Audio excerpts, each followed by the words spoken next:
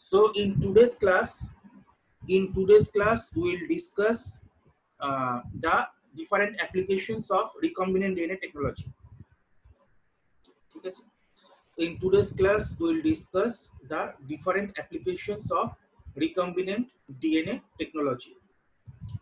আচ্ছা, এই ক্লাসে আমরা যে অ্যাপ্লিকেশন গুলো করব, আশা করি কালকে আমি যে ভিডিও লেকচার গুলো পোস্ট করেছি এবং লিঙ্ক গুলো শেয়ার করে সবাই দেখেছো।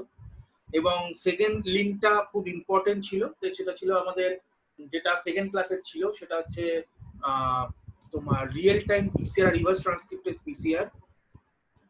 ওটা সবাই দেখো। যদি কারোর কোনো প্রশ্ন থাকে, ঠিক আছে, তাহলে আমাকে হোয়াটসঅ্যাপে গ্রুপে জিজ্ঞাসা করবে। এবং কারোর যদি স্পেশালি কোনো প্রশ্ন থাকে যে গ্রুপে হবে না, তাহলে গ্রুপে আমাকে লিখবে। ঠিক আছে, গ্রুপে আমাকে লেখার পরে যদি কল করতে হয়, আমি একটা টাইম বলবো, সেই টাইমে আমাকে কল করে ক্লারিফিকেশন করতে পারো। ঠিক আছে, কিন্তু আগে ভিডিওস ভালো করে দেখো, তারপরে কলিং সেশন বা যা সেশন তোমরা গ্রুপে সেটা লিখবে যদি দরকার হয়। আচ্ছা, তাহলে আজকে আমরা যেটা, তাহলে আমাদের এখন অব্দি মোটামুটি রিকম্বিনেন্ট টেকনোলজি যা যা ছোটখাটো জিনিস ছিল থেকে তোমার যত techniques, protocols, different aspects, tips, bits, সমস্তগুলো আমরা আলোচনা করে নিয়েছি। একটা জিনিস শুধু বলে রাখি, কালকে যদি তোমার লেকচার দেখো, অর্থাৎ আমার রিয়েল টাইম পিসিআর এর উপর, দেখবে যে রিয়েল টাইম পিসিআর এ আমরা ডিএনএ এর অ্যাম্প্লিফিকেশন কি করে ডিটারমাইন করি, ফ্লুরোসেন্স ডাই দিয়ে, তাই তো? ফ্লুরোসেন্স বা ফ্লুরোসেন্ট ডাই দিয়ে আমরা সেখান থেকে অ্যাম্প্লিফিকেশন ডিটারমিনেশন করি। ফ্লুরোসেন্ট ডাইটা ডিএনএ প্রত্যেক সাইকেলের সাথে সাথে ইনকর্পোরেট হতে থাকে এবং সেটা আমাদের সিগন্যাল দিয়ে থাকে যে ডিএনএ কতটা অ্যাম্প্লিফাই হয়েছে। ওই ভিডিওতে ফ্লুরোসেন্ট ডাই এর এক্সাম্পল, আমি নাম কিছু লিখিনি, সেটা আমি এখন লিখে দিচ্ছি। সেই নামগুলো দু একটা জেনে রাখা ভালো, কি ধরনের ফ্লুরোসেন্ট ডাই ইউজ হয়। জেনারেলি দু ধরনের ফ্লুরোসেন্ট ডাই আমাদের রিয়েল টাইম পিসিআর এ ইউজ হয়। আরটি পিসিআর এ দু ধরনের ডাই ইউজ হয়। একটাকে বলে হচ্ছে ট্যাকম্যান, ইটস আ ট্যাকম্যান ডাই। আরেকটা হচ্ছে সেকেন্ড হচ্ছে সাইবার, বা এই আটটা বড় লিখি, সাইবার গ্রিন। ট্যাকম্যান ডাই বা সাইবার গ্রিন, এই ধরনের ফ্লুরোসেন্ট ডাই দিয়ে আমরা রিয়েল টাইম পিসিআর এর অ্যাপ্লিকেশনটাকে কোয়ান্টিটেট করতে পারি। ওকে, নাও কাম টু টুডেস ক্লাস। আমরা আজকের ক্লাসে যেটা বেসিক্যালি করবো সেটা হচ্ছে অ্যাপ্লিকেশনস। রিয়েল রিকম্বিনেন্ট ডিএনএ টেকনোলজির অলরেডি আমরা কিছু অ্যাপ্লিকেশনস আমরা ক্লাসের গোড়ায় আলোচনা করেছিলাম যখন আমাদের ক্লাসরুমে ক্লাস হতো, যে অ্যাকচুয়ালি এখনকার দিনে যত বায়োলজিক্যালস কোম্পানি আস্তে আস্তে রিকম্বিনেন্ট ডিএনএ থেকে বিভিন্ন কারণে ঝুঁকছে। কেন? তারা বিভিন্ন রকম বায়োলজিক্যালস প্রোডাকশন করছে। কেন? কারণ অনেক ক্ষেত্রে ড্রাগ দিয়ে অনেক সমস্যার সমাধান করা যাচ্ছে না। ডিফারেন্ট ড্রাগ দিয়ে আমরা তোমার সমস্যার সমাধান আমি করতে পারি না। ঠিক আছে, সেই কারণে আমাদের রিকম্বিনেন্ট ডিএনএ, কারণ রিকম্বিনেন্ট ডিএনএ ডাইরেক্টলি তোমার বায়োলজিক্যাল মলিকুল তৈরি করে। তোমার যে প্রোটিনস গুলো বা যে জিনস আমাদের দরকার সেগুলো ডাইরেক্টলি তৈরি করে, যেগুলো তোমার ড্রাগের দরকারই নেই। সেগুলো আমাদের বডির ভিতরে যে বায়োমাইমেটিক পেপটাইডস বা বায়োমাইমেটিক প্রোটিনস আছে, সেগুলোকে ডিরেক্টলি আমরা তৈরি করতে পারি এবং সেগুলোকে ডাইরেক্ট বডিতে ইনজেক্ট করে দিতে পারি। সেই জন্য recombinant DNA technology directly metabolic পাথওয়েতে participate করতে পারে কোনো একটা প্রোটিনের বদলে, এবং সেটা অনেক এফেক্টিভলি, অনেক কুইকলি, অনেক এফিশিয়েন্টলি তোমার মেটাবলিক পাথওয়েতে তার ফাংশনকে রিস্টোর করা বা তার ফাংশনকে অল্টার করা, এগুলো করে দিতে পারে। তো সেইগুলোই কিছু আমরা ওভারভিউ দেখবো আজকের ক্লাসে। সেটা হচ্ছে ফার্স্ট, আমরা যদি applications of recombinant DNA technology দেখি, সেটাকে আমরা বেসিক্যালি তিনটে ভাগে ভাগ করতে পারি। এক হচ্ছে production of recombinant proteins, second হচ্ছে জিন থেরাপি, এবং থার্ড হচ্ছে হেরিডিটি টেস্ট। ওকে, হেরিডিটি টেস্টও তোমার রিকম্বিনেন্ট ডিএনএ টেকনোলজি শিখলে করা যায়। I will come to that. প্রথমে আমরা করি হচ্ছে production of recombinant proteins. Different recombinant protein production আমরা রিকম্বিনেন্ট টেকনোলজি থ্রু দিয়ে করতে পারি। এক্ষেত্রে একটা আমাদের বেসিক প্রিন্সিপাল মাথায় রাখতে হবে। কি বেসিক প্রিন্সিপাল মাথায় রাখতে হবে? না, কিভাবে এটা করা হয়, প্রথমেই আমাদের যে কোনো রিকম্বিনেন্ট ডিএনএ টেকনোলজি যদি আমাকে প্রোটিন প্রোডাকশন করতে হয়, তাহলে আমাকে প্রথমেই যেটা করতে হবে, জিনটা আইডেন্টিফাই করা। আমাদের প্রথমে যে জিনটা রেসপন্সিবল যে প্রোটিনটা তৈরি করার জন্য, সেই জিনটাকে আমাদের আইডেন্টিফাই করতে হবে। That is the first step. কোন জিন দায়ী, এটা আমরা আজকালকার দিনে প্রচুর লিটারেচার বই থেকে আমরা অলরেডি বায়োকেমিক্যাল সাইকেল গুলো জেনে গেছি, কোন কোন বায়োকেমিক্যাল সাইকেলে কোন কোন জিন বা প্রোটিন ইনভলভ থাকে। ওকে, প্রোটিন জানতে পারলেও তার কারেসপন্ডিং জিন আমরা জেনে যেতে পারবো। ঠিক আছে, এবারে সেই জিনটাকে আইডেন্টিফাই করা হচ্ছে ফার্স্ট কাজ। এইবারে সেই জিনটার কে ডিরেক্টলি, এবারে একটা জিনিস মনে রাখবে, যখন রিকম্বিনেন্ট প্রোটিন প্রোডাকশন করা হয় সাধারণত মাইক্রোবায়াল সেলে করা হয়। ইউজুয়ালি মাইক্রোবায়াল সেলে করা হয়, তার কারণ হচ্ছে মাইক্রোবায়াল সেল শুধু নয়, ইউজুয়ালি করা হয় ইকোলাই সেলে। ঠিক আছে, ইউজুয়ালি করা হয় ইকোলাই সেলে। কেন? কারণ ইকোলাই সেলের protein production power is very high. E. coli সেলের protein production power is very high. E. coli cell act as a microbial cell factory. তাহলে ইকোলাইতে আমরা ইউজুয়ালি প্রোটিন প্রোডাকশন করি, এর যে translational machinery is very active. ঠিক আছে, এইবার ইকোলাই হচ্ছে প্রোক্যারিওট। প্রোক্যারিওট মানে হচ্ছে প্রোক্যারিওটের মধ্যে তুমি যে যদি তোমার যদি কোনো জিন থেকে প্রোটিন প্রোডাকশন করতে হয়, তাহলে তোমাকে মাথায় রাখতে হবে যে জিনের মধ্যে শুধুমাত্র কিন্তু এক্সনই থাকবে। ঠিক আছে, কোনো ইন্ট্রন থাকবে না জিনের মধ্যে, শুধুমাত্র এক্সন থাকবে, কোনো ইন্ট্রন থাকবে না। কারণ প্রোক্যারিওটিক জিনে কোনো ইন্ট্রন থাকে না, সেই কারণে ইন্ট্রন সহ মানে এক্সন ইন্ট্রন সহ কোনো জিন যদি আমি ইকোলাইতে ঢোকাই, সেখানে কোনো রকম প্রোটিন প্রোডাকশনই হবে না। ঠিক আছে, তার কারণ হচ্ছে ইকোলাইতে যে তোমার আরএনএ পলিমারেজ আছে, ওরা ইন্ট্রন গুলোকে রেকগনাইজই করতে পারবে না, কারণ তারা অভ্যস্ত নয়। ইকোলাইয়ের জিনে বা কোনো প্রোক্যারিওটিক জিনে ইন্ট্রন থাকে না, শুধুমাত্র এক্সন থাকে। কাজেই আমাকে যদি ম্যামেলিয়ান কিছু প্রোটিন প্রোডাকশন করতে হয়, আমরা তো ম্যামেলিয়ান গ্রুপে পড়ি, কাজে আমাদের ম্যামেলিয়ান প্রোটিনই আমাদের, কারণ আমাদের দেহে যে সমস্ত প্রোটিন লাগে সমস্ত ম্যামেলিয়ান প্রোটিন হবে, মানে হিউম্যান প্রোটিন। হিউম্যান প্রোটিনের মধ্যে এক্সন ইন্ট্রন দুটোই থাকবে। চারটা হচ্ছে তুমি যে জিনটা নেবে, যে জিনটা থেকে প্রোটিন তৈরি করতে হবে আমাদের বডিতে, তার মধ্যে এক্সন ইন্ট্রন দুটোই থাকবে। কিন্তু তুমি সেই ইন্ট্রনটা অ্যালাউ করতে পারো না ইকোলাইতে, কারণ ইকোলাইতে ইন্ট্রন অ্যালাউ করলে আরএনএ পলিমারেজ চিনতেই পারবে না, কোনো ট্রান্সক্রিপশনই হবে না, ফলে কোনো ট্রান্সলেশনই হবে না। তার জন্য একটা জিনিস সবসময় মনে রাখবে, প্রথম ট্রিক হচ্ছে জিন আইডেন্টিফাই করা, ঠিক আছে, কিন্তু এই জিন ডাইরেক্টলি ইকোলাই সেলে ঢোকানো যাবে না। এই জিন, ওই জন্য কি করতে হবে, ডিরেক্টলি জিনকে না ঢুকিয়ে প্রথমে আমাদের ম্যামেলিয়ান যে সেল, আমাদের যে ম্যামেলিয়ান সেল থেকে আগে টোটাল এমআরএনএ বার করতে হবে। ঠিক আছে, ম্যামেলিয়ান সেল থেকে টোটাল এমআরএনএ বার করতে হবে। এই টোটাল এমআরএনএ যখনই তুমি বার করছো, তখনই তার এবারে এমআরএনএ মধ্যে কালকে যদি তুমি রিয়েল টাইম পিসিআর এ দেখো, ফাইনাল এমআরএনএ থেকে প্রোটিন প্রোডাকশন হয়, সেখানে কিন্তু কোনো ইন্ট্রন থাকে না। ঠিক আছে, সেখানে কিন্তু অলরেডি ইন্ট্রন বাদ চলে যায় স্প্লাইসিং এর থ্রু। এবার সেই এমআরএনএ থেকে আমাকে সিডিএনএ বানাতে হবে। ঠিক আছে, তাহলে এই যে সিডিএনএ হবে, এই cDNA equivalent to the parent জিন হবে, কিন্তু তফাৎ হবে এর মধ্যে কোনো ইন্ট্রন থাকবে না। তফাৎ কি হবে, এর মধ্যে এটা প্যারেন্ট জিনই হবে, কারণ এমআরএনএ থেকে যদি সিডিএনএ, এমআরএনএ এর মধ্যে কি থাকে, জিনের ট্রান্সক্রিপ্টই থাকে।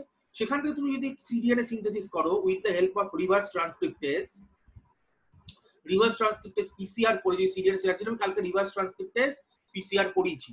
রিভার্স ট্রান্সক্রিপ্টেজ পিসিআর করে তুমি যদি সিডিএনএ সিনথেসিস করো, তাহলে তার মধ্যে সেটা ওই প্যারেন্ট জিন তৈরি করবে, কিন্তু তার মধ্যে কোনো রকম ইন্ট্রন থাকবে না, শুধু এক্সনই থাকবে। কি থাকবে? শুধু এক্সন। এবারে সেই জিনটা যেটা সিডিএনএ থেকে তুমি যেটা তুমি সিডিএনএ মানে যে সিডিএনএটা তুমি করেছো, মানে সেই সিডিএনএটা যার মানে শুধু এক্সন আছে, এইটাকে তুমি একটা রিকম্বিনেন্ট প্লাজমিডের মধ্যে ক্লোন করে বসিয়ে দাও।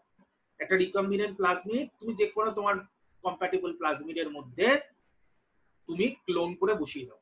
ঠিক আছে, প্রথমে আমরা কি করি, প্রথমে ক্লোন সাকসেসফুল করার জন্য আমরা ক্লোনিং ভেক্টর ইউজ করি, যেরকম ধরো PBR3T2 বা PAC19, এইরকম ক্লোনিং ভেক্টর ইউজ করি। ক্লোনিং ভেক্টর ইউজ করে যদি ক্লোন সাকসেসফুল হয়, তখন আমরা এই জিনটাকে কেটে এক্সপ্রেশন ভেক্টরে বসাই। আগে ক্লোনটাকে সাকসেসফুল করি, যেই ক্লোনটা সাকসেসফুল হয়ে গেলে সিলেকশন করে নিলে, সিলেকশন করার পর দেখে নিলে সব ঠিকঠাক আছে কিনা, যেমন আমি পড়িয়েছি। ঠিক আছে, তারপরে যদি সব ঠিকঠাক থাকে, তাহলে জিনটাকে আবার কেটে তুমি এক্সপ্রেশন ভেক্টরে বসো, যেরকম ধরো PET21B, এই ধরনের এক্সপ্রেশন ভেক্টরে বসো। এটা সাধারণ রুল। তুমি যদি বলো না আমি তার আমার PBR3T2 করার দরকার নেই, আমি ডাইরেক্ট এক্সপ্রেশন ভেক্টরই করবো, তাও করতে পারো, অসুবিধা কিছু নেই। এক্সপ্রেশন ভেক্টরও ডাইরেক্ট করা যায়, তবে তোমাকে ভালো করে চেক করে নিতে হবে যে তোমার জিনটা ঠিক আছে কিনা, মানে তোমার সিডিএনএটা এখানে ঠিকঠাক বসেছে কিনা, যেরকম আমি দেখিয়েছি সেই রকম সিলেকশন করে জেল ফেল চালিয়ে সিকোয়েন্স করে দেখে ঠিক আছে। ইফ এভরিথিং ইজ ওকে তুমি ডাইরেক্ট পেটেন্ট দিতে করতে পারো।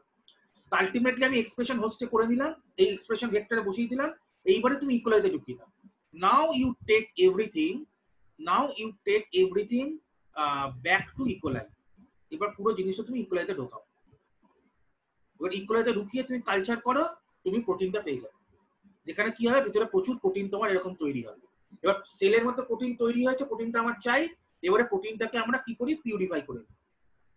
প্রথমে সেলটাকে ফাটাই, সেলটাকে ডিসরাপ্ট করি, সেল মেমব্রেনটা ভেঙে দিই, সেল মেমব্রেনটা ভেঙে দিলে পুরো কন্টেন্টটা টেস্ট টিউবে চলে আসে, সেইখান থেকে আমরা প্রোটিনটাকে পিউরিফাই করি, জেল চালিয়ে হোক, ক্রোমাটোগ্রাফি, আমরা সবাই ক্রোমাটোগ্রাফি পড়েছি, প্রোটিনের জন্য স্পেশাল ক্রোমাটোগ্রাফি আছে, জেল পারমিয়েশন ক্রোমাটোগ্রাফি বা size exclusion chromatography, GPC jail পারমিয়েশন chromatography, ACC size exclusion chromatography. এইরকম চালালে প্রোটিন গুলো, একাধিক প্রোটিন যদি মিক্সচার থাকে, সেখান থেকে প্রত্যেকটা প্রোটিনকে পিউরিফাই করা যায়, সেপারেট করা যায়, প্রোটিনটাকে পিউরিফাই করে। This is the basic technique of any recombinant protein production. যত ইন্ডাস্ট্রিতে যত রিকম্বিনেন্ট প্রোটিন হচ্ছে, তুমি যদি এই টেকনিকটা মনে রাখো, এক্সন ইন্ট্রনের গল্প, সেই জন্য ইন্ট্রনটাকে তাড়াবার জন্য এক্সনটাকে এমআরএনএ থেকে নিয়ে ক্লোন করা, এবং ক্লোন করে সেটা এক্সপ্রেশন ভেক্টরের থ্রু দিয়ে ইকুয়ালাইজে যাওয়া, গিয়ে সেখানে প্রোটিনটা কালচার করে প্রোটিনটাকে বানানো, তারপর পিউরিফাই করা, তাহলে তুমি রিকম্বিনেন্ট প্রোটিন প্রোডাকশনের মেইন যে প্রোটোকল সেটা তুমি শিখে গেলে। This is the main technique. এবারে ডিপেন্ডিং অন দ্য প্রোডাক্ট, তুমি কি চাইছো তার উপর ভ্যারি করে তোমাকে জিনটাকে এমআরএনএ কালেক্ট করে জিনটাকে তৈরি করতে হবে, মানে ওই সিডিএনএটাকে বানাতে হবে through the help of rivers transcriptase PCR, that's all. এটা হচ্ছে মেইন টেকনোলজি। এইবারে আমি এক একটা ক্ষেত্রে আসি। ধরো প্রথমে তুমি ধরো ইনসুলিন, এবারে ইনসুলিন বানাবার জন্য এখানে একটা মাত্র জায়গা যেখানে ইউজুয়ালি এই টেকনিকটার সঙ্গে আরেকটা টেকনিক লাগানো হয়, ঠিক আছে? এই যে ইনসুলিন বানানোর টেকনিক, এই টেকনিকটা প্রথম যে কোম্পানি নেয় সে হচ্ছে এলি লিলি, ঠিক আছে? এলি লিলি ফার্স্ট, আমি যে টেকনিকটার কথা বললাম, এই টেকনিকটা এলি লিলি একটা সময় ছিল পৃথিবীতে সবথেকে বড় ইনসুলিনের, রিকম্বিনেন্ট ইনসুলিনের manufacturer. They are the giant, সারা পৃথিবীতে রিকম্বিনেন্ট ইনসুলিন সাপ্লাই করতো, করতেই হবে, তার কারণ ডায়াবেটিস পেশেন্ট ওয়ার্ল্ডে যত আছে, হ্যাঁ, তুমি যদি ম্যামিলিয়ান সেল থেকে ইনসুলিন আইসোলেট করে করে বিক্রি করো, তুমি সাপ্লাই করে পুল করে উঠতে পারবে। ইনসুলিন আমাদের সেলে কতটুকু আছে, তো আর হাজার হাজার লক্ষ লক্ষ ডায়াবেটিস পেশেন্ট পৃথিবীতে আছে, তুমি কত ইনসুলিন সাপ্লাই করতে পারবে না, এবং তোমাকে ইনসুলিন বানাতে হবে। এবার ইনসুলিন হচ্ছে একটা 51 অ্যামাইনো অ্যাসিডের একটা প্রোটিন। ইনসুলিন হচ্ছে একটা 51 অ্যামাইনো অ্যাসিডের প্রোটিন, হ্যাঁ, যার মধ্যে আবার দুটো চেন আছে, যার মধ্যে দুটো চেন আছে, 30, একটা হচ্ছে চেন এ যার মধ্যে 30টা অ্যামাইনো অ্যাসিড আছে, আরেকটা হচ্ছে চেন বি যার মধ্যে 21টা অ্যামাইনো অ্যাসিড আছে। এই দুটো একটা ডাইসালফাইড লিংকেজ দিয়ে জোড়া থাকে, চেন এ আর চেন বি। এইবারে এই জিনিসটা তুমি কি করে বানাবে, একটা 51 অ্যামাইনো অ্যাসিডের চেন যার মধ্যে মাঝখানে ডাইসালফাইড বেস, তুমি সিনথেসিস করবে কি করে? ক্যান নট, তুমি পারবে না করতে। একটা উপায় আছে, ডিরেক্টলি রিকম্বিনেন্ট পদ্ধতিতে হয় তৈরি করো, নাহলে হবে না। এলি প্রথমে 1990-এর দশকে এই টেকনোলজিটা নিয়ে তারা রিকম্বিনেন্ট ইনসুলিন তৈরি করা শুরু করে এবং সারা পৃথিবীতে সাপ্লাই করে। এই লাস্ট মানে 8-10 বছর আগে অব্দি এলিলি, যেটা ইন্ডিয়ানাপলিস ইউএসএ কোম্পানি, তারা they were the giant in recombinant insulin production. তাদের ইনসুলিন সমস্ত হসপিটাল থেকে সমস্ত ডায়াবেটিস পেশেন্টরা কিনতো এবং ওই ইনজেক্ট করতো নিজের ব্লাডে। এখন সেটা ইন্ডিয়াতে ধরে নিয়েছে একটা company, they are called novo নর্ডিস্ক। Novo নর্ডিস্ক is the now the giant who makes that recombinant insulin, novo নর্ডিস্ক, ঠিক আছে? এরা এখন এই পদ্ধতিতে রিকম্বিনেন্ট ইনসুলিন তৈরি করে। এবার এই পদ্ধতি অ্যাকচুয়ালি কি করে এলিলি কি করে করেছিল? এলিলি কি করেছিল, এই যে ইনসুলিনটা হয়, ইনসুলিনটা হওয়ার একটা দুটো স্টেজ আছে। ইনসুলিনটা হয় একটা জায়গা থেকে, যাকে বলে প্রি প্রো ইনসুলিন। কি বলে? Pre pro insulin. Pre pro insulin আমাদের ম্যামেলিয়ান সেলে হচ্ছে প্রিকারসর of insulin, pre pro insulin. এর মধ্যে থাকে 110টা অ্যামাইনো অ্যাসিড। এর মধ্যে কি থাকে? 110টা অ্যামাইনো অ্যাসিড, ঠিক আছে? এই 110টা অ্যামাইনো অ্যাসিড ভেঙে আমাদের সেলের মধ্যেই হয় প্রো ইনসুলিন। এই প্রো ইনসুলিনটা কি জিনিস? এর মধ্যে থাকে হচ্ছে তোমার 88টা অ্যামাইনো অ্যাসিড। ম্যামেলিয়ান সেলে সরি 88 না, ম্যামেলিয়ানে থাকে হচ্ছে 86টা। ম্যামেলিয়ান সেলে থাকে হচ্ছে 86টা। যে প্রো ইনসুলিন সেটা থাকে হচ্ছে 86টা অ্যামাইনো অ্যাসিড। যেরকম কাউ ইনসুলিন যেটা দিয়ে অনেক সময় তোমার ইনসুলিনের যখন আকাল পড়ে সেটাকে ইনসুলিন সাবস্টিটিউট করে হিউম্যান ইনজেক্ট করা হয় অনেক সময়, যদি ইনসুলিন কমে যায় তাও ইনসুলিন, কিন্তু মেমেলিয়ানে যেটা থাকে সেখানে 86টা অ্যামাইনো অ্যাসিড থাকে, 86 প্রো ইনসুলিন। এই 86টা অ্যামাইনো অ্যাসিড থেকে যেটা প্রো ইনসুলিন, সেখান থেকে অ্যাকচুয়ালি ইনসুলিনটা তৈরি হয়, যার মধ্যে থাকে হচ্ছে তোমার 51টা অ্যামাইনো অ্যাসিড। এবার এই যে প্রো ইনসুলিন থেকে ইনসুলিন তৈরি হয়, এখানে একটা জিনিস ভাঙে, সেটাকে বলা হয় সি পেপটাইড। কি বলে? C peptide. সি পেপটাইড কি? সি পেপটাইড কিছুই না, একটা সিগন্যাল পেপটাইড, যে সিগন্যাল পেপটাইডটা ঠিক করে দেয় যে ইনসুলিন কোন সেলে তৈরি হবে এবং কোন সেল থেকে, এবং সেল থেকে কোথায় যাবে। এটা ইনসুলিন বেসিক্যালি কোথায় তৈরি হয়? প্যানক্রিয়াসের আইলেটস বা প্ল্যাঙ্গারেন্সে, ঠিক আছে, বিটা সেলে। এবার সেখান থেকে তৈরি হয়ে ইনসুলিনটা কোথায় যাবে সেটা ডিটারমাইন করে দেয় সিগন্যাল পেপটাইড, যেটা এখানে একটা পেপটাইড থাকে তাকে বলে সি পেপটাইড। প্রো ইনসুলিনের মধ্যে সি পেপটাইডটা থাকে, কিন্তু যখন প্রো ইনসুলিন থেকে ইনসুলিন হয় তখন ইউজুয়ালি সি পেপটাইডটা ভেঙে যায়। সি পেপটাইডে থাকলে কি হয়? ইনসুলিনের অ্যাক্টিভিটি কমে যায়। সেই জন্য বডি কি করে? বডি অটোমেটিক্যালি সি পেপটাইডটাকে ভেঙে ফেলে থ্রু আ পেপটাইডেস এনজাইম। একটা পেপটাইডেস এনজাইম যেটাকে ভেঙে দেয়, ভেঙে দিয়ে ইনসুলিন তৈরি করে, যেটা হাইলি অ্যাক্টিভ হয়ে যায়। এবার এলিলিলি কি করেছিল? এলিলিলি প্রি প্রো ইনসুলিন, অর্থাৎ যেখানে 110টা অ্যামাইনো অ্যাসিড ছিল, ঠিক আছে, তার যে কারেসপন্ডিং জিন, সেটাকে তুলেছিল। ঠিক আছে, কি করে তুলেছিল? আমি যেরকম বলে দিয়েছি, এমআরএনএ বার করে নিয়েছিল, বার করে নিয়ে প্রি প্রো ইনসুলিনের যে সিডিএনএ সেটাকে সিনথেসিস করে দিয়েছিল, তার প্রাইমার ডিজাইন করে, যেমন আমরা পিসিআর শিখেছি, কালকে আমি বলেছি reverse transcript PCR, primer design করে প্রি প্রো ইনসুলিনের যে সিডিএনএ সেটাকে তুলে দিয়েছিল। তুলে নিয়ে এবার সেটাকে ভেক্টরে ক্লোন করে দিয়েছিল, ক্লোন করে ইকোলাইতে ঢুকিয়ে গাদা গাদা তোমার ইনসুলিন বানিয়েছিল। এবারে ইনসুলিনের মধ্যে একটাই ছিল, সেটা হচ্ছে সি পেপটাইড। এবারে ইনসুলিনটাকে তারা কি করেছিল? দুভাবে ট্রিট করেছিল। একভাবে ট্রিট করেছিল তারা, এবার প্রি প্রো ইনসুলিন কি হয়? অটোমেটিক্যালি কনভার্ট হয়ে যায় ইনসুলিন। তুমি যখন প্রি প্রো ইনসুলিন সেলে বানাচ্ছ, সেলের মধ্যে automatic pre pro insulin is not stable, এটা আলটিমেটলি প্রো ইনসুলিন হয়, হয়ে ইনসুলিনে কনভার্ট হয়ে যায়। কিন্তু ইনসুলিনে কনভার্ট হওয়ার পরেও দেখা গেছে সিগন্যাল পেপটাইডটা যায় না, সি পেপটাইডেসটা যায় না। তার জন্য এলিলিলি কি করেছিল? প্রি প্রো ইনসুলিন থেকে ইনসুলিন তৈরি করেছিল, অটোমেটিক মানে রিকম্বিনেন্ট ইনসুলিন করেছিল, যেটা সেলের মধ্যে অটোমেটিক ইনসুলিনে কনভার্ট হয়ে গেছিল। তারা টেস্ট করে দেখেছিল আফটার 2-3 days ইনকিউবেশন, সি মানে প্রি প্রো ইনসুলিনটা পুরোপুরি ইনসুলিনে কনভার্ট হয়ে গেছে, কিন্তু তার মধ্যে সি পেপটাইড থেকে গেছে। তখন তারা সি পেপটাইডটাকে আবার একটা পেপটাইডেস এনজাইম দিয়ে ভেঙেছিল, তাহলে তার কাছে ইনসুলিন চলে এলো। এবার ইনসুলিনটাকে তারা জেল ক্রোমাটোগ্রাফি থ্রু দিয়ে, জেল পারমিশন ক্রোমাটোগ্রাফি পিউরিফাই করে দিচ্ছে। ঠিক আছে, তাহলে সেম টেকনোলজি শুধু তারা স্টার্ট করেছিল প্রি প্রো ইনসুলিন দিয়ে, সেখান থেকে অটোমেটিক মানে সিডিএনএ করে প্রি প্রো ইনসুলিন বানিয়েছিল, অটোমেটিক কনভার্ট করে দিয়েছিল ইনসুলিনে, আর সি পেপটাইডটাকে উড়িয়ে দিয়েছিল কোন একটা পেপটাইড এনজাইম দিয়ে ট্রিট করে, তারপর আর পিউরিফাই করে দিয়েছিল। এই পদ্ধতিতে যে ইনসুলিন বানানো হয় তাকে বলা হয় ইনসুলিন পিআরবি। কি বলে? একে বলা হয় ইনসুলিন পিআরবি।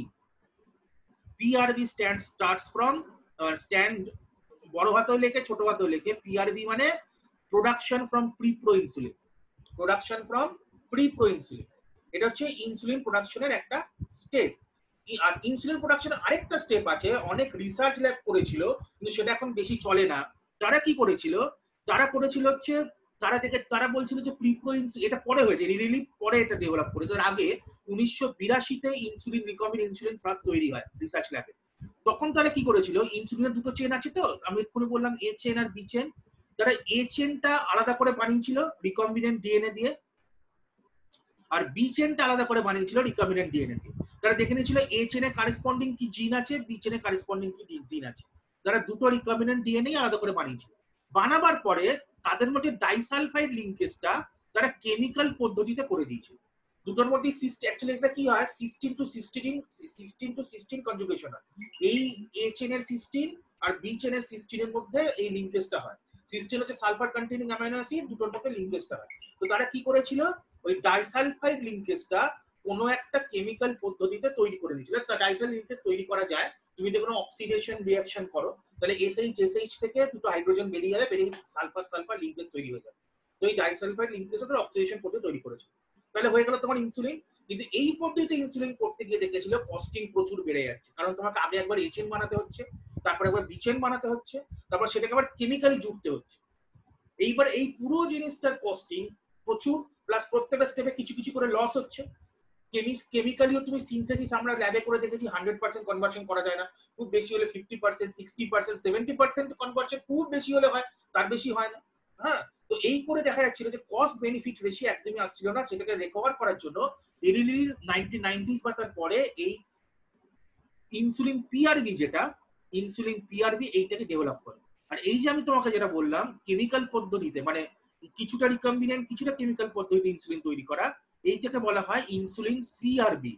কি বলে? Insulin CRB. সিআরবি মানে কেমিক্যালি রিকম্বিনেন্ট, মানে recombinant technology with chemistry, CRB. তাহলে দুটো টেকনোলজি আছে, insulin CRB production, recombinant insulin CRB, recombinant insulin PRB. কোনটা কি বুঝে গেলে?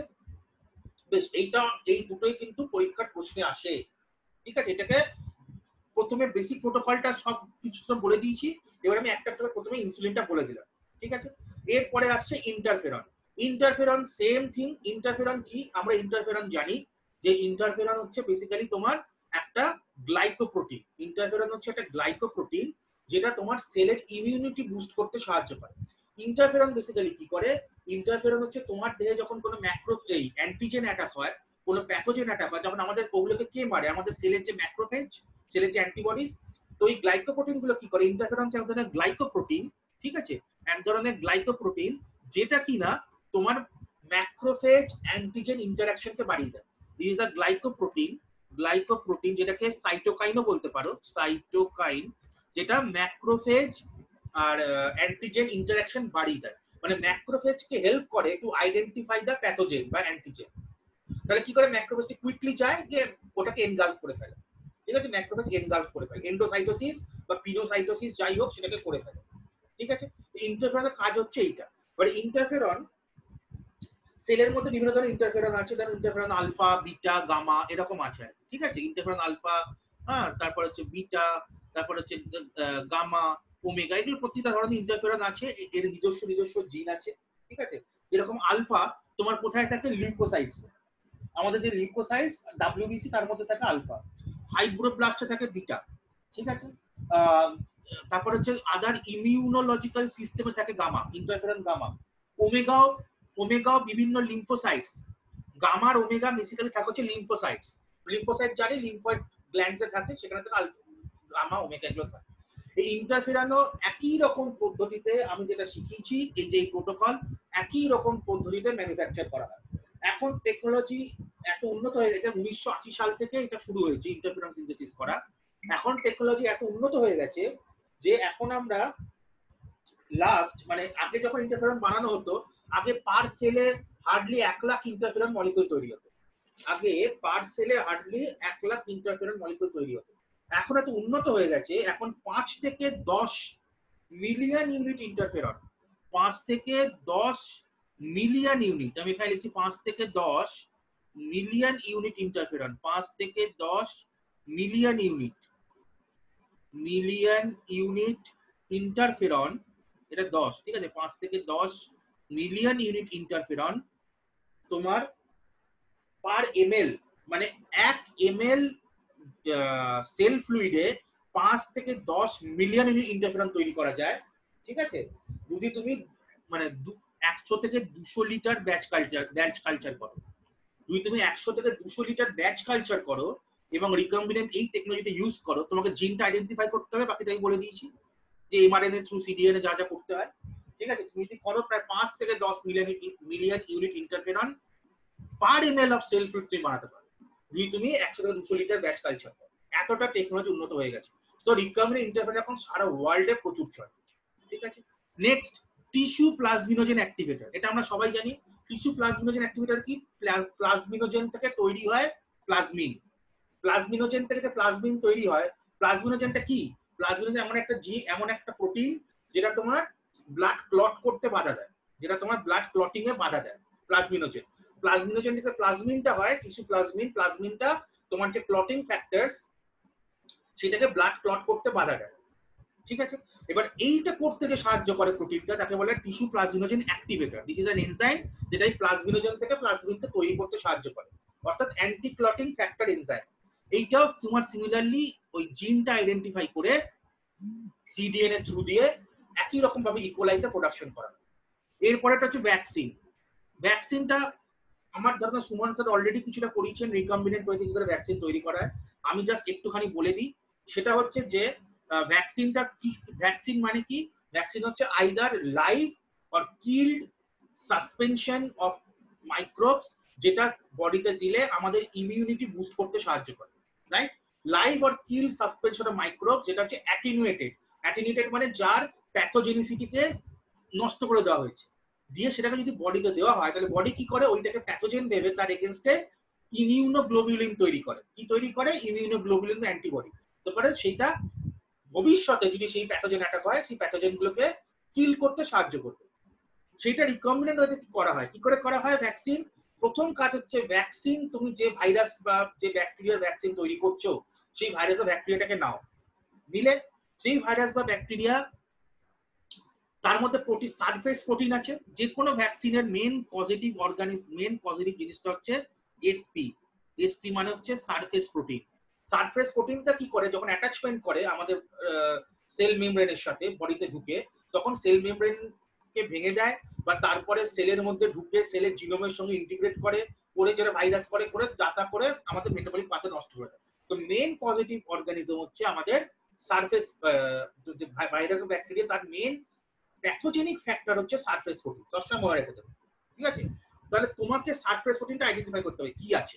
Once you identify the surface protein, তুমি তার, এবার তুমি কি করবে, সেই ভাইরাস বা ব্যাকটেরিয়ার এমআরএনএটা কালেক্ট করে নেবে, ঠিক আছে? ভাইরাস বা ব্যাকটেরিয়া যেই তুমি এমআরএনএ কালেক্ট করে নিলে, তুমি প্রোটিনটা জানো, মানে তার কারেসপন্ডিং জিন কি হতে পারে তুমি জেনে গেলে, ঠিক আছে? সেই জিন যেই তুমি জেনে যাবে, তুমি সিডিএনএ বানিয়ে ফেলতে পারবে না, এমআরএনএ থেকে যে তুমি সিডিএনএ বানানো ওই পার্টিকুলার জিনের, সেটা তুমি বানিয়ে ফেলতে পারবে। বা টোটাল, আমি কালকে যেটা পড়িয়েছি, টোটাল এমআরএনএ থেকে আগে টোটাল সিডিএনএ বানিয়ে নাও। যদি প্রথম স্টেপে এমআরএনএ থেকে এই জিনটা বানানো মুশকিল হয়, এমআরএনএ তো বিশাল বড়, তার মধ্যে তো একটা জিনকে বানানো মুশকিল হতে পারে, তো এই জন্য অনেকে কি করে, আপনি টোটাল এমআরএনএ থেকে টোটাল সিডিএনএ বানায়। টোটাল সিডিএনএ যেটা কালকে দেখবে আমার রিয়েল টাইম পিসিআর রিভার্স ট্রান্সমিশনের মধ্যে বলা আছে, র্যান্ডম হেক্সামার দিয়ে বানায়। দিয়ে সেইখানে এবার এই যে জিনটা আছে সেটা এই সিডিএন এর মধ্যে ঢুকে আছে, এবার তার স্পেসিফিক প্রাইমার দেয়, ওই জিনের স্পেসিফিক প্রাইমার দেয়, দিয়ে সিডিএনএ থেকে ওই জিনটাকে পিসিআর করে বার করে নিয়ে আসে, ঠিক আছে? এবার ওই প্রাইমারটা কি করবে, ওই ওই জিনের আপস্ট্রিম আর ডাউনস্ট্রিমই বাউন্ড করবে, করে এবার তুমি যে পিসিআর চালাবে জিনটা অ্যাম্পলিফাই হবে, হতে হতে জিনটা তোমার হাতে বেরিয়ে চলে যাবে। এবার তুমি জেল চালিয়ে বা কিছু পিউরিফাই করে দিলে জিনটা চলে যাবে। তো এইভাবে ওটাকে জিনটা বানিয়ে নেয়। তো যাই হোক, তুমি জিনটাকে বানালে, এবার সিডিএনএ যেই তুমি করে নিচ্ছ, তার মানে তুমি যে জিনটা করছো তার মধ্যে আর ইন্ট্রন নেই, শুধু এক্সনই আছে। তাহলে সিডিএনএ থ্রু দিয়ে তুমি এই জিনটা, যার মধ্যে শুধু ইন্ট্রন আছে, এই সরি শুধু এক্সন আছে, সেটাকে নিয়ে নিলে, এবার সেইটাকে তুমি যেরকম আমি বলে দিয়েছি, সিডিএনএ দেন জিন দেন clone then express the protein, হয়ে গেল। তাহলে তুমি কি পেয়ে গেলে, ভাইরাসের যে সারফেস প্রোটিন বা ব্যাকটেরিয়ার যে সারফেস প্রোটিন, সেটা তুমি রিকম্বিনেন্ট ওয়েতে তৈরি করে দিলে, ঠিক আছে? তুমি তার সিডিএনএটা বানিয়ে নিলে, দিয়ে পিসিআর করে স্পেসিফিক প্রাইমার দিয়ে তুমি প্রোটিনটা তৈরি করে দেবে। তো প্রোটিনটা তৈরি করে আমি কি করব, এটা তো আমার অ্যান্টিবডি প্রোটিন নয়, এটা হচ্ছে আমার ভাইরাস প্রোটিন বা ব্যাকটেরিয়াল প্রোটিন। এবারে সেইটাকে আমাকে কোনো অ্যানিমালে, যেমন ধরো কোনো র্যাটে হোক, কোনো গিনিপিগে হোক, কোনো র্যাবিটে হোক দিতে হবে ব্লাডে। যেই আমি ব্লাডে দেবো, সঙ্গে সঙ্গে প্রোটিনগুলো তখন, এই প্রোটিনগুলো তো বেসিক্যালি কি অ্যাটেনুয়েটেড, মানে প্রোটিনগুলোর মধ্যে সেল ডিস্ট্রাকশন প্রপার্টি কম, কারণ আমি ভাইরাস ব্যাকটেরিয়া দিচ্ছি, ওই প্রোটিনটা দিচ্ছি তার মধ্যে, তাই তার অ্যাটেনুয়েটিং পাওয়ার বেশি, যে খুব একটা ক্ষতি করবে না। বা যেই তুমি ব্লাডে দেবে, সঙ্গে সঙ্গে ব্লাডের মধ্যে তার রেসপেক্টে ইমিউনোগ্লোবিউলিন আইজি তৈরি হওয়া শুরু হয়ে যাবে, ঠিক আছে? তাহলে আইজি আমি তৈরি করে দিলাম ওই রিকম্বিনেন্ট প্রোটিনটা দিয়ে, রিকম্বিনেন্ট ভাইরাল প্রোটিন বা ব্যাকটেরিয়া প্রোটিন আইজি বানিয়ে নিলাম। এই আইজি হচ্ছে ইমিউনোগ্লোবিউলিনস। এইবারে যেরকম শিখিয়েছি, কোনো জেল পারমিউশন ক্রোমাটোগ্রাফি হোক বা যাই দিয়ে ইমিউনোগ্লোবিউলিন তুমি আইসোলেট করে নিলে বা পিউরিফাই করে নিলে, নিয়ে এবারে তুমি সেইটাকে অ্যাজ এ মেডিসিন ইউজ করছো। কোন কোন ভাইরাস বা কোন ব্যাকটেরিয়া অ্যাটাক করছে, সেই এগেইনস্টে তুমি ইমিউনোগ্লোবিউলিন গুলো তুমি মেডিসিন হিসেবে ইউজ করছো, সেটা ঠিক আছে? এটা হচ্ছে রিকম্বিনেন্ট ভ্যাকসিন প্রোডাকশন। এবারে এইগুলো তোমার ভ্যাকসিন হিসেবে কাজ করবে। এই যে ইমিউনোগ্লোবিউলিন তৈরি হয়ে গেল, এই যে এটা ইমিউনোগ্লোবিউলিন তৈরি হলো, এটা তোমার ভ্যাকসিন হিসেবে কাজ করবে। তুমি কারো দেহে ইমিউনোগ্লোবিউলিনটা দিয়ে দেবে, সে তার ইমিউনিটি বেড়ে গেল, এবার ভবিষ্যতে ওই ব্যাকটেরিয়া ভাইরাস তাকে অ্যাটাক করে, তাকে ক্ষতি করতে পারবে না। তো this is the recombinant vaccine production. Similarly একইভাবে মনোক্লোনাল অ্যান্টিবডিও তৈরি করা যায়। এই ধরনের যে ইমিউনোগ্লোবুলিন হয় এগুলোকে বলা হয় পলিক্লোনাল অ্যান্টিবডি। পলিক্লোনাল মানে যারা মাল্টিপল ব্যাকটেরিয়া ভাইরাসকে কিল করতে পারে। কিন্তু মনোক্লোনাল অ্যান্টিবডি মানে তার মধ্যে একটাই শুধুমাত্র এপিটোপ আছে, মানে শুধু একটা অ্যান্টিজেন এগেনস্টই কাজ করে। সেই মনোক্লোনাল অ্যান্টিবডিও রিকম্বিনেন্ট ডিএনএ থ্রু তৈরি করা যায়। এটা আলাদা টেকনোলজি আছে, that is called hybridoma technology. এটা তোমাদের সুমন স্যার পড়াবেন ডিটেলসে, উনি পড়িয়ে নিন, তারপরে ওনাকে কাছে ক্ল্যারিফাই করো, তারপরে যদি দরকার হয় I will send you some link. ঠিক আছে, এইগুলো সমস্ত তোমার different protein productions through recombinant technology. এরপরে আমরা আসবো হচ্ছে জিন থেরাপি। জিন থেরাপি গল্পটা কি? জিন থেরাপি গল্প কিছুই নয়, তোমার দেহে যে সমস্ত জিন ক্ষতিকর জিন আছে অথবা তোমার যে যেসব ডিফেক্টিভ জিন আছে সেইগুলোকে সরিয়ে দিয়ে ভালো জিনকে বসানো। ঠিক আছে, তুমি তোমার ক্ষতিকর জিন বা ডিফেক্টিভ জিনকে সরিয়ে দিয়ে ক্ষতিকর মানে ভালো জিনকে বসাবে। এইটাকে জিন বলা হয় জিন থেরাপি। এটা কি করে করে? যেরকম ধরো কিছু কিছু জেনেটিক ডিসঅর্ডারস আছে, যেমন ধরো ডাউন সিনড্রোম, ক্লাইনফেল্টার সিনড্রোম, এগুলো ইনবর্ন বেবিজের থাকে। আমাদের যে ক্রোমোজোম আছে, আমাদের কি আছে মানে 2n = 46, 23 জোড়া ক্রোমোজোম আছে, তো মানে ক্রোমোজোম 23 জোড়া তোমার কি বলবো অ্যালিল আছে। তো এর মধ্যে ডাউন সিনড্রোম বা ক্লাইনফেল্টার সিনড্রোম কি হয়, একটা বা একাধিক অ্যালিল ডিফেক্টিভ থাকে, মানে একটা বা একাধিক অ্যালিল ডিফেক্টিভ থাকে, তখন তার মধ্যে ডিফেক্টিভ জিন থাকে। তার জন্য ইনবর্ন যারা বেবি তারা ম্যাল ফাংশনিং হয়, কারোর হাত বেঁকে যায়, কারোর পা বেঁকে যায়, কেউ ইম্যাচিওর হয়, কেউ ঠিকমতো হাঁটতে পারে না, বিভিন্ন রকম ডিফেক্টিভ তৈরি হয়। এগুলো সব জেনেটিক ডিসঅর্ডার। তাদের ক্ষেত্রে কি করা হয়, যে ভালো হেলদি জিন, কালকে যদি আমার ডেমনস্ট্রেশনটা পড়ো ওর মধ্যে লাস্ট প্রবলেমটা তুমি দেখবে, যেমন আমি ওখানে দেখেছিলাম গ্লুকোজ 6-ফসফেট ডিহাইড্রোজেনেস ডেফিসিয়েন্সি। এইটা যদি থাকে তাহলে হিমোলাইটিক অ্যানিমিয়া প্রচুর হয়, এটা ইনবর্নদের প্রচুর হয় গ্লুকোজ 6-ফসফেট ডেফিসিয়েন্সি থাকলে। ওটাকে তোমার জিন থেরাপিতে কারেক্ট করা যায়। কি করে? তুমি হেলদি জিনটা নিলে, ধরা যায় গ্লুকোজ 6-ফসফেট ডিহাইড্রোজেনেস, এইটা তোমার খারাপ হয়ে গেছে, তোমার হিমোলাইটিক অ্যানিমিয়া, তুমি কি করবে? তুমি হেলদি ইন্ডিভিজুয়াল থেকে গ্লুকোজ 6-ফসফেট ডিহাইড্রোজেনেস নেবে। ঠিক আছে, গ্লুকোজ 6-ফসফেট ডিহাইড্রোজেনেস নেওয়ার পরে সেটাকে রিকম্বিনেন্ট একটা ভেক্টরের থ্রু দিয়ে সেলে বসিয়ে দেবে। তাহলে কি হলো, এবার ভালো গ্লুকোজ 6-ফসফেট ডিহাইড্রোজেনেস সেল পেয়ে গেল। এবারে ও সেইটা থেকে প্রোটিন প্রোডাকশন করবে, ভালো প্রোটিন প্রোডাকশন করবে। This is one. সেকেন্ড হচ্ছে, ধরো এটা তোমার ক্রোমোজোম, এর মধ্যে তোমার ডিফেক্টিভ জিনটা আছে, আর তুমি রিকম্বিনেন্ট ভেক্টরের মধ্যে দিয়ে ভালো জিনটা বসিয়েছো এখানে, এটা ডিফেক্টিভ, এটা ভালো, এই দুটোর মধ্যে রিকম্বিনেশন করবে, করে এই খারাপ জিনটাকে ও সরিয়ে দেবে সাইটোপ্লাজমে, যেখানে অটোমেটিক্যালি ডিগ্রেড হয়ে যাবে, আর ভালো জিনটাকে ও ক্রোমোজোমের মধ্যে ইন্টিগ্রেট করবে। This called genetic recombination. এটা অটোমেটিক, সেলের মধ্যে প্রচুর রিকম্বিনেজ এনজাইম আছে, তারা এগুলো করে দিয়ে তারা বসিয়ে দেবে। এর ফলে ক্রোমোজোমের মধ্যে তোমার ভালো জিনটা চলে এলো, তার ফলে তোমার ভবিষ্যতে যা সেল ডিভিশন যা কিছু হোক সব ভালো হবে। ফলে এরপরে তোমার যে গ্রোথ হবে that will be the better growth. এটা হচ্ছে জেনেটিক রিকম্বিনেশন। সেটা করাবার আগে তোমাকে হেলদি জিনটাকে কোনো ভেক্টরের থ্রু দিয়ে সেলে ঢোকাতে হবে, যাতে তোমার রিকম্বিনেশন পাথওয়েটা অ্যাক্টিভেট হয়। ঠিক আছে, এটা glucose 6 dehydrogenase deficiency, down syndrome, ক্লাইনফেল্টার, প্রচুর ডিজিজে এটা ইউজ করা হয়। যদিও এটা সবসময় 100% ট্রিট করা যায় না, কারণ একটা শরীরের ক্রোমোজোমে একটা জিনকে চেঞ্জ করে দেওয়াটা ডিফিকাল্ট, স্টিল আগের থেকে অনেক বেটার রেজাল্ট পাওয়া যায়। ঠিক আছে, এগুলোকে বলা হচ্ছে জিন থেরাপি। এটা হচ্ছে সেকেন্ড অ্যাপ্লিকেশন। থার্ড অ্যাপ্লিকেশন হচ্ছে হেরিডিটি টেস্ট। ঠিক আছে, আমাদের 3 মিনিট ফ্রি টাইম আছে, আমি একটু বলে নিই। হেরিডিটি টেস্ট, এটা হচ্ছে VNTR আর RFLP। VNTR এর ফুল ফর্ম কি? Variable number tandem repeats, variable number of tandem repeats. R RFLP full form কি? Restriction fragment length polymorphism. এটা যদি গুগলে সার্চ করো তুমি অজস্র লিটারেচার পাবে, এখন বুঝে যেতে পারবে আশা করি, কারণ রিকমেন্ডেড টেকনোলজি আমি পড়িয়ে দিয়েছি, তোমার নিজে থেকে ওইটুকু বোঝাটা কোনো অসুবিধাই নয়। তবু আমি একটু ছুঁয়ে দিচ্ছি এগুলো কি হয়। RFLP VNTR কি হয়, প্রত্যেকটা মানুষের দেহে কিছু সিকোয়েন্স থাকে ক্রোমোজোমের মধ্যে, যেগুলো তার ক্যারেক্টারিস্টিক সিকোয়েন্স, মানে যেগুলো কোনো কারণেই চেঞ্জ হয় না। ক্রোমোজোমের মধ্যে একটা পোর্শন থাকে যেটা বলে স্যাটেলাইট ক্রোমোজোম। কি বলে? Satellite chromosome. Satellite chromosome protein তৈরি করে না, এটা প্রোটিন তৈরি করার দিকে নন ফাংশনাল, কিন্তু স্যাটেলাইট ক্রোমোজোমের মধ্যে কিছু ইউনিক ক্যারেক্টারিস্টিক জিন থাকে, যারা পার্টিকুলার ওই ইন্ডিভিজুয়াল বা সে যে বংশ থেকে এসছে তার ওই বংশের ক্ষেত্রে ইউনিক। এবার সেই ফ্র্যাগমেন্ট গুলো যদি আমরা রেস্ট্রিকশন এনজাইম দিয়ে কেটে সেই জিনগুলোকে অ্যানালাইজ করি দুটো ইন্ডিভিজুয়ালের মধ্যে, তাহলে আমরা বুঝে যাব দুটো ইন্ডিভিজুয়াল কতটা সিমিলারিটি আছে। ধরা যাক একটা ইন্ডিভিজুয়ালের মধ্যে এরকম RFLP জিন 5টা আছে। ঠিক আছে, 5টা ক্যারেক্টারিস্টিক জিন আছে যেগুলো ইউনিক। বাট তুমি আরেকজন লোক সে ওই বংশের কিনা বোঝার জন্য তার ক্রোমোজোম নিয়ে ওই 5টা জিনকে তুমি রেস্ট্রিকশন সাইট দিয়ে কাটলে। এবার এই 5টা জিন যদি ইউনিক, তার রেস্ট্রিকশন সাইট গুলো ইউনিক, সুতরাং রেস্ট্রিকশন সাইট গুলো তুমি যদি অ্যাপ্লাই করো ওই 5টা জিন কেটে বেরিয়ে আসে। এবার এই 5টা জিন, এর 5টা জিন ভার্সেস ওর 5টা জিন, তুমি জেল ইলেকট্রোফোরেসিস করো। জেল ইলেকট্রোফোরেসিস করবে, তুমি তার লেংথ থেকে বা সাইজ থেকে বুঝে যাবে এই 5টা জিন ইকুয়াল কিনা। যদি এর 5টা জিন ওর 5টা জিনের ইকুয়াল হয়, তাহলে বুঝে যাবে দুজন একই বংশে, হতেই হবে, নাহলে ওই 5টা একসঙ্গে হতে পারে।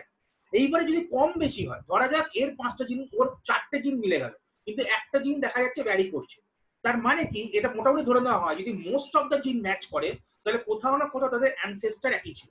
অ্যানসেস্টার একই ছিল বলেই তাদের ম্যাক্সিমাম ওই ক্যারেক্টারিস্টিক জিন একই। এবারে বাকি জিন যদি ভ্যারি করে, তার মানে কোনো কারণে ইভলিউশন হয়েছে। ইভলিউশন মানে কি? চেঞ্জ। কোনো কারণে ইভলিউশন হয়েছে, কোনো একটা এনভায়রনমেন্টাল, সে অন্য কোনো দেশে গেছে, এনভায়রনমেন্টাল ক্লাইমেটে গেছে থেকে তাদের ইভলিউশনের জন্য ওই জিনটা চেঞ্জ হয়েছে। That is